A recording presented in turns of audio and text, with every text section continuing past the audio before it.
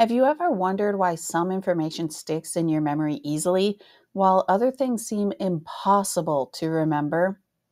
We're going to explore the secrets behind a better memory and how you can kind of improve your memory skills by looking at effortful processing strategies as it relates to psychology. Effortful processing strategies are methods we consciously use to help encode and retain information in memory. Let's break down some of the most effective and known strategies. First, we have chunking. Chunking means that we break information down into smaller, meaningful groups or chunks.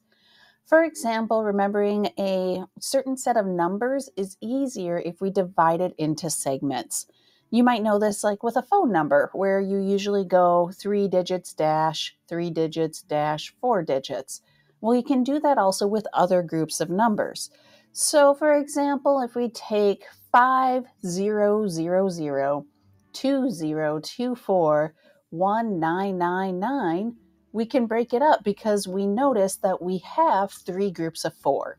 And so we can take the first group of 5,000, the second group of 2024, which is easier to remember because it's like a date, and the second group, 1999, like another date.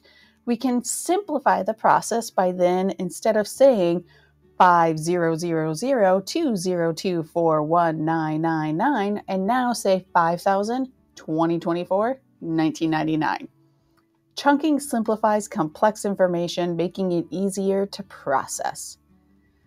Let's move on to mnemonics. Mnemonics are memory aids or tricks to help you remember through associations, images, or acronyms. For instance, to recall the colors of the rainbow, there's a common mnemonic known as Roy G. Biv.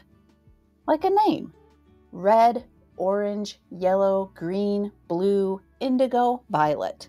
Mnemonics link new information to familiar ideas, making it more memorable. You also, for example, with the Great Lakes, have homes. Now there's hierarchies. Hierarchies organize information from broad concepts down to specific details. Think of it like a flow chart or an outline. For example, when studying biology, you might organize information into categories like animal kingdoms, then narrow groups, so you have now mammals, reptiles, amphibians. This structured approach helps your brain understand and retain information clearly. There are 2 more powerful strategies that you can also utilize. It's known as spacing effect and testing effect. The spacing effect is the practice of spreading study sessions out over time, rather than cramming. Instead of studying 4 hours in one night, study 1 hour over 4 days, and it's going to dramatically improve your memory retention. The testing effect means actively testing yourself on material you've learned, rather than passively rereading notes. Quizzing yourself regularly strengthens memory and helps you retain information longer.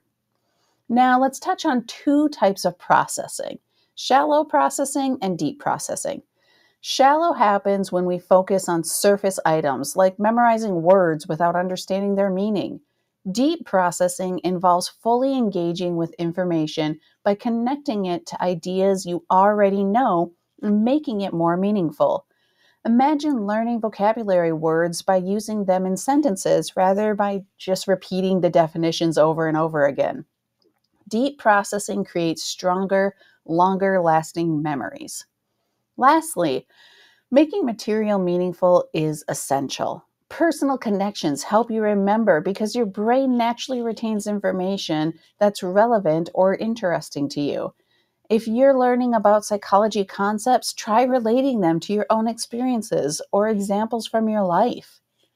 In summary, using strategies like chunking, mnemonics, hierarchies, spacing, testing, and deep processing significantly enhances your memory. Making information personally meaningful turns passive learning into active, lasting memories. Thanks for watching. Keep practicing these strategies, and you'll notice improvements in your memory in no time.